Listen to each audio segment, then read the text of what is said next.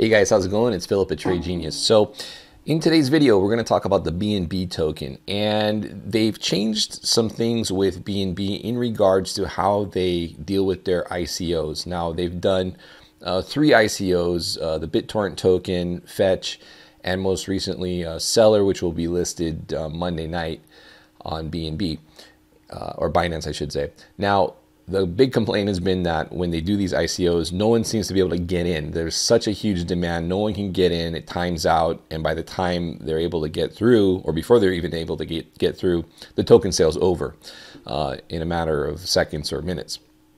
So to combat that, what they're going to do is they're going to go to a lottery system. Now, this lottery system is what we're going to talk about because there's implications now for BNB.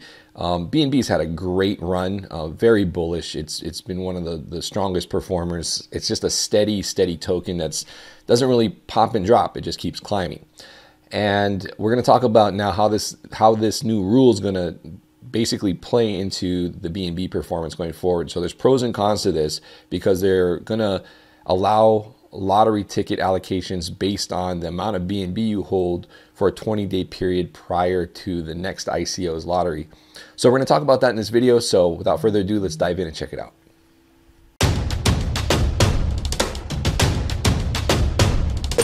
Trade Genius.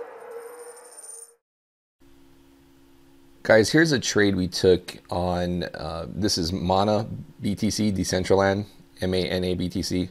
We got in here at this level around 1237 on average, and so far this move has peaked out over 11%. We've actually taken profit. We've actually moved our stop to our entry. There's no risk at all in this other than to let this thing continue to move, and I think we've got some more upside left on this move. But you know, this is the kind of stuff that we're doing in the room. So if you're interested, head over to tradelikeagenius.com, check out our specials.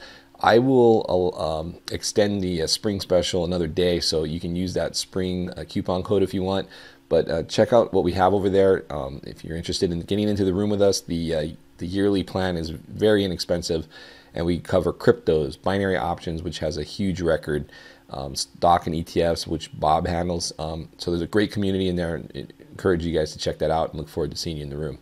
All right, so let's head over to now the what's happened with Binance, right? So the Binance Launchpad token sale format has changed. So basically what they are going to do is they're going to, the number of tickets right off their website here, the number of tickets you can claim depends on the amount of BNB you hold over a 20-day period in the Binance account leading up to the day of the lottery, and a maximum of 5 tickets per eligible account. So, you know, that's going to now be an incentive, right, to hold BNB. Some people like this, some people don't. They say it's just a way to make, you know, the rich get richer because, you know, you gotta hold 500 BNB. You know, that's, to me, that's, you know, I guess that's all relative, right? You know, can you afford 500 BNB or not, to up your chances? But it's a lottery system too. So just because you have 5, let's just say you're able to be one of those people, you can have 500 BNB tokens, which is the max for this, to get your maximum 5 lottery ticket allotment.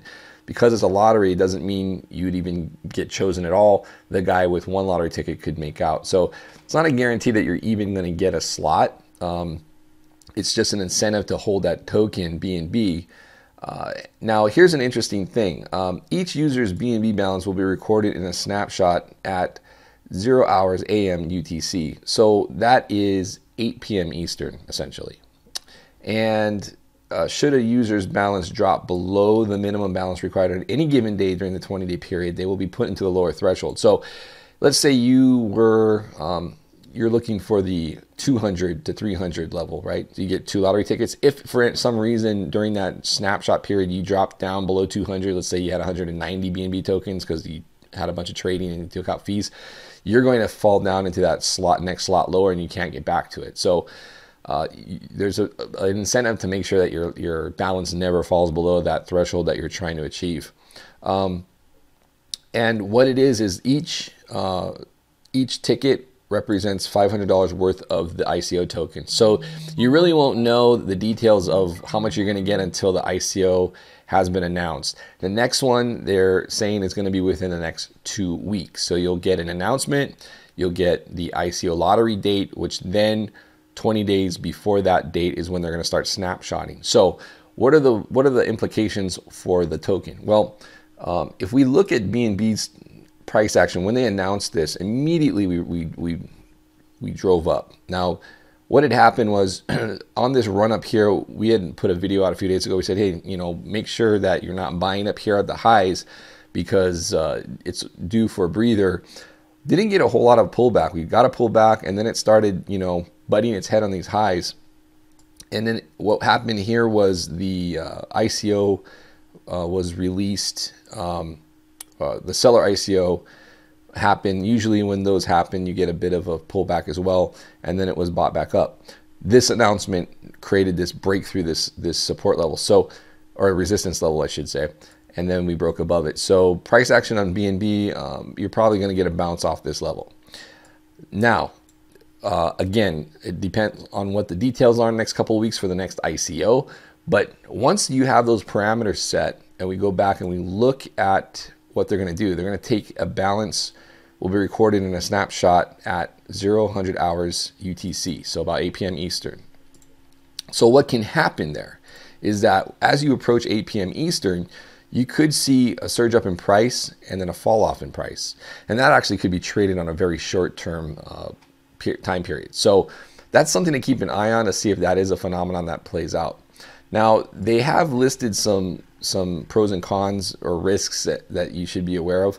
Holding the BNB does not guarantee an allocation. So, again, it's a lottery. You may not even be picked. You could be holding that 500 BNB and not get picked. Also, the BNB price will fluctuate. If BNB drops, what happens? Well, you might be looking at a P&L loss that exceeds what you possibly could make even if you won that lottery. So this isn't like a guarantee, to go out there and get 500 BNB and hold it, and you may not even get a lottery ticket. So it's an interesting scenario, and it'll be interesting to see how this plays out. I think obviously people, especially people that have done the ICOs and have participated and are able to sell and flip that ICO for profit, because if you get into these ICOs, the last three, you basically been guaranteed profit by just selling them when the market lists it, or when a Binance lists it and selling it. I mean, there's just, there's profit to be made there. So this will be interesting to how this plays out. I think this first go round, I think we're going to see a bullish reaction. I think we'll see BNB go up. And I think how this plays out in between now and then will kind of dictate how the cycles perform between these hold periods for these upcoming ICOs. So I do think people will probably dive into this and hold this, and I think it's bullish for BNB. But if that ICO doesn't pan out, or it doesn't seem like it's very profitable for a lot of people, you might not see the same type of reaction on the next go round. So just keep that in mind on upcoming ICOs after this first one. But I think this first one's bullish. I think that 20-day period is going to be bullish. I think depending on how the crowd makes out after the lottery selection performs, and price and things like that, I think that will probably determine how bullish the next ICO is after that. That's just my initial thoughts on all this. So just keep these risks in mind if you're thinking that this is a no-brainer trade. I think there's some dynamics here that you do need to be aware of, especially if BNB for whatever reason goes down in price. If crypto takes a hit or Bitcoin does a pullback, BNB will pull back, and so you want to make sure that you're not actually looking at a net negative effect by going all in on BNB, trying to get these lottery tickets, hoping you're going to get selected, hoping you're going to get the maximum amount of tickets, because again, you may not get any tickets, and if BNB falls back in price, you're going to be down some money. So anyway, just keep that in mind. Pretty interesting though. I think, like I said, the initial reaction I think is going to be pretty bullish. So for the short term, I think buying off this previous resistance now, this should provide at least a bounce off this first attempt on this pullback, and that level is right around 0.004, around that level, 0.004 BTC. All right, guys, that's it for this video. Thanks for watching. I will see you on the next one. Take care. Bye.